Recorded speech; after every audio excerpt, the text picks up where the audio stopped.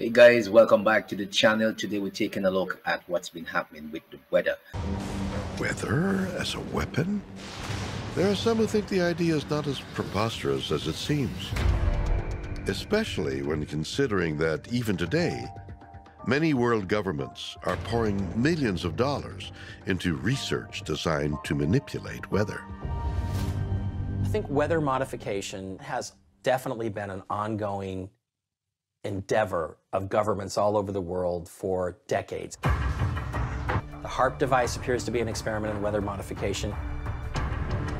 Who knows what the Russians or the Chinese are doing? There's some sort of technology out there. But the thing is, can we actually manipulate the weather? Can we actually make hurricanes stronger? That is the question. Well, the answer to that is apparently yes. Though it sounds as if it's fiction, conspiracy theory, weather manipulation technology already exists on a certain level. The most well-known of this technology being cloud seeding. We're here in Santa Barbara County, home to one of the longest-running cloud seeding operations in the country. Cloud seeding is the most common type of weather modification, and it has many different techniques and applications. Today, it's mostly used to increase rain and snowfall. Traditionally, cloud seeding has been done from the air. So airplanes have had racks on them where these same flares are positioned on the airplane, and the airplane flies into the storm. The primary seeding agent in this is silver iodide. Silver iodide is a simple compound. It's polar in nature like water, so there's chemical properties that help attract water molecules to silver iodide. It's also structured molecularly similar to ice. So it helps generate or helps spawn the generation of ice buildup, and then that becomes a hailstone or a snowflake that falls here primarily as rain. And there is this technology described as manual process to moderate the weather. It has been granted an official patent from the United States Patent Trade Office. And according to the patent, other than the federal government, there are other big investors on the project, like 21st Century Fox, Walt Disney Company, and yes, the church, the Vatican. So the thing is, there's some weird information surrounding this, because the first person who had this was Andrew Wasmansky, but he passed away in 2007, and he left his patent behind. And then came this guy, Osanaski. He just popped up and said, well, I have an invention and it's almost the same. And he was granted a patent in 2003 for the same thing. Now, Onaski is alleging that the US government is currently using his technology without his permission, and he claimed that they used it on Hurricane Beryl. Yeah, you got me right. Propagating sound through bodies of water to generate and direct wind for the purpose of moderating and affecting weather patterns. Filed April 2nd, 2019. Date of the patent was what? April 25th, 2023. Electromagnetic system to modify the weather. And that was filed on July 16, 2022. Publication date was February 16, 2023 by this same guy, Onaski. So the patents are out there.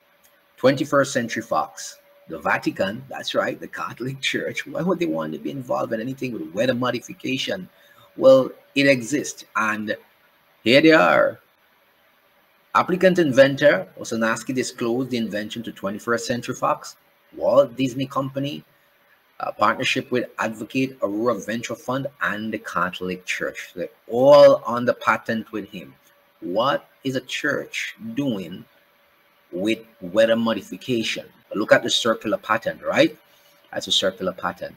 Now, this was done by Wasmansky. Of course, it was dropped, and Onaski came up with the same idea. That's the patent on the left. This on the right is actually a radar from Hurricane Beryl. What do you notice? So radar from Hurricane Beryl. On the left is the patent or the invention to deal with hurricanes and tornadoes. What does it look like? See any similarities?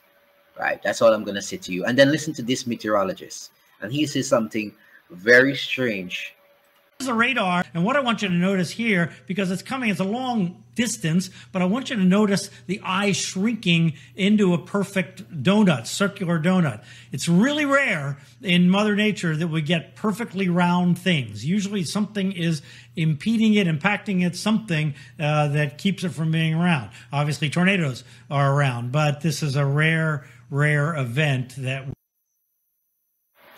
Very rare event, rare event, circular. You don't get those things.